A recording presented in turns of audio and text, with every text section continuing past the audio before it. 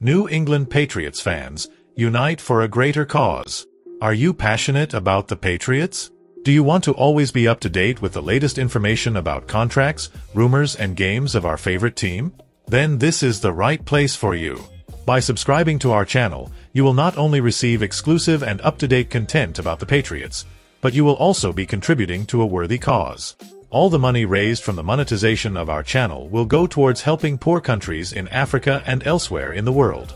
Your subscription not only means you'll be up to date with all things Patriots, but you'll also be making a difference in the lives of many people in need. Together, we can score a touchdown in the fight against poverty. So don't waste time. Sign up now and be part of this incredible journey of solidarity and support for the New England Patriots and needy communities around the world. We are waiting for you. Patriots, RB Rhamondre Stevenson agree to 4-year extension. Sources: the New England Patriots and running back Rhamondre Stevenson have agreed to a 4-year, $36 million extension that includes $17 million guaranteed, league sources said Thursday. The contract also includes $3 million per year in upside incentives based on reaching more than 1,400 scrimmage yards plus All-Pro and Pro Bowl appearances that could bring the deal up to $48 million, per a league source. Last week, Stevenson told reporters at the Patriots minicamp he felt an extension was pretty close. "Right now I'm just trying to get the deal done and get it locked in with the extension," Stevenson said. "So we can see how that goes." Stevenson had a breakout season in 2022 when he totaled 1,461 yards of offense despite opening the year as Damien Harris's backup. He totaled 619 yards rushing in 2023, but that was on a Patriots offense that struggled much of the season. "I think he's one of the better backs in the league, no doubt about it," Patriots coach Jerod Mayo said. "I think over the last few years, it's been kind of tough on him, as far as getting started. So I'm excited to see what he does this season.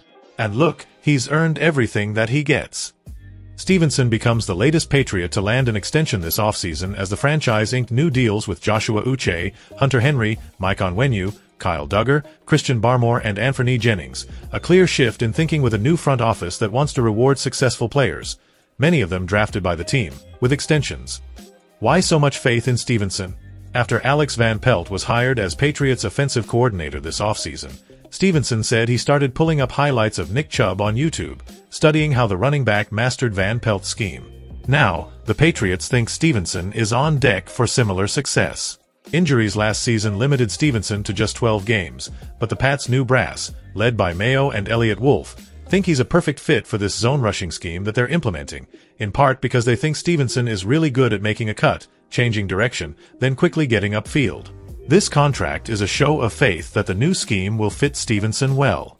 Chad Graff, Patriot staff writer: "Why pay a running back?" Amid a debate about the value of paying for veteran running backs, the Patriots thought this was the right move for a few reasons. The first is they know this isn't a Super Bowl year for them. Instead, they feel they need to set the right culture as they begin this post-Bill Belichick rebuild. So they're prioritizing re-signing their own players, hopeful that will show younger players that if they buy into the coaching and culture, they'll also have a big payday coming. The second is that with $17 million guaranteed, the Pats could easily move on in 2 years if their Super Bowl window suddenly opens and they need the cap space elsewhere. But for now, with a rookie quarterback and few high-priced players, the Patriots had cap space to use and felt retaining Stevenson does more good for the culture and on-field product than bad for the risk of paying running backs.